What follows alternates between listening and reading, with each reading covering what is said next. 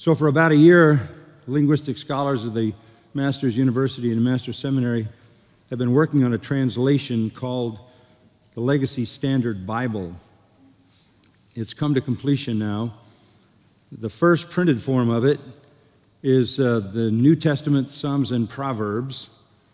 It's the best English translation I have ever read. It's the most diligently prepared translation.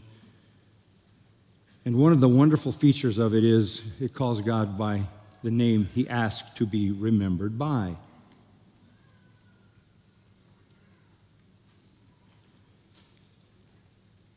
I want you just to listen, standing, to Psalm 37 from the living Word of God, the living Word of the eternal God, whose name is Yahweh. This is the Legacy Standard Bible translation, first time read publicly anyplace. Do not fret because of evildoers. Be not envious toward doers of unrighteousness, for they will wither quickly like the grass and fade like the green herb. Trust in Yahweh and do good. Dwell in the land and cultivate faithfulness. Delight yourself in Yahweh, and he will give you the desires of your heart. Commit your way to Yahweh. Trust in him, and he will do it. He will bring forth your righteousness as the light and your judgment as the noonday. Be still in Yahweh and wait patiently for him.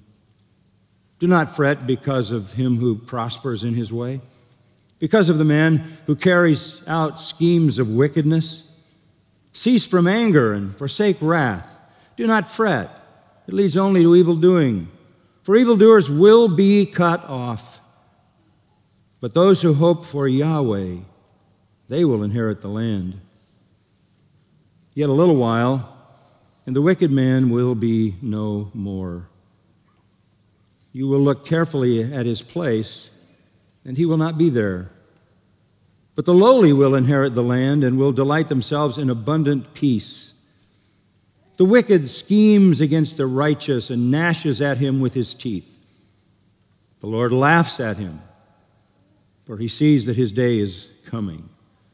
The wicked have drawn the sword and bent their bow to cast down the afflicted and the needy, to slay those who are upright in conduct. Their sword will enter their own heart, and their bows will be broken.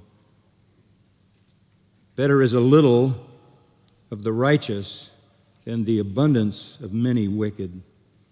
For the arms of the wicked will be broken, but Yahweh sustains the righteous. Yahweh knows the days of the blameless, and their inheritance will be forever. They will not be ashamed in the time of evil, and in the days of famine they will be satisfied. But the wicked will perish, and the enemies of Yahweh will be like the glory of the pastures. They vanish. In smoke they vanish away.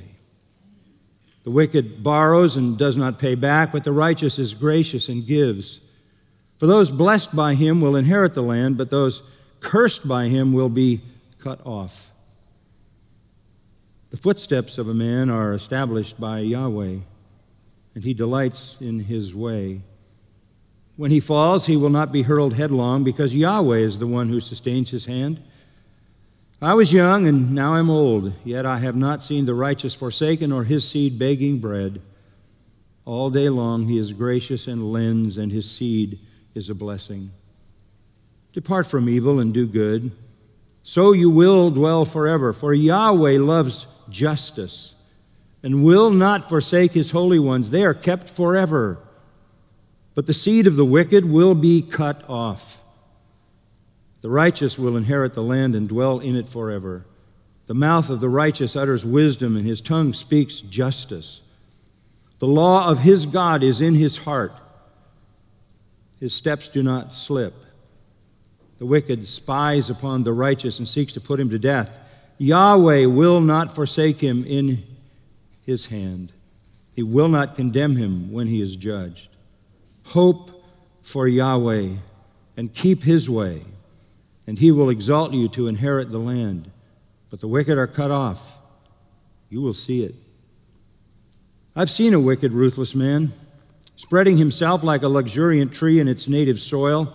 Then he passed away, and behold, he was no more. I sought for him, but he could not be found. Observe the blameless man, and behold the upright, for the man of peace will have a posterity. But transgressors will be altogether destroyed.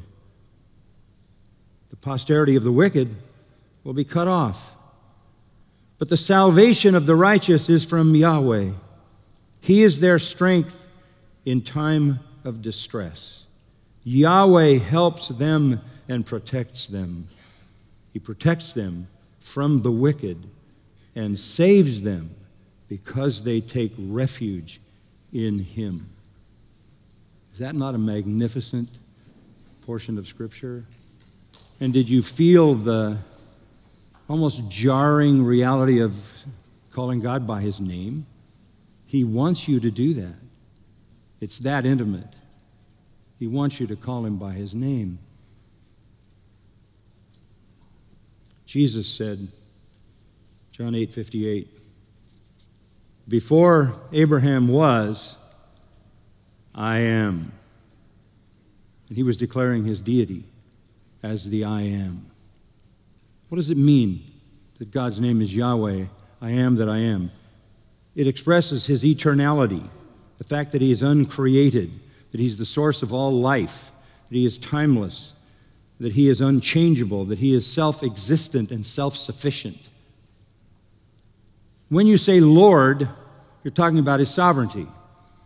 In all English Bibles, Yahweh is translated Lord in uppercase letters, but that just repeats Adonai.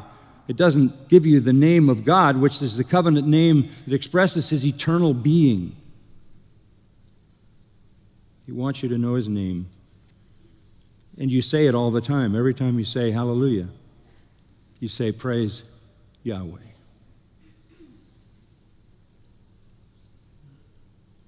This translation, for that and a number of reasons, is a priceless treasure.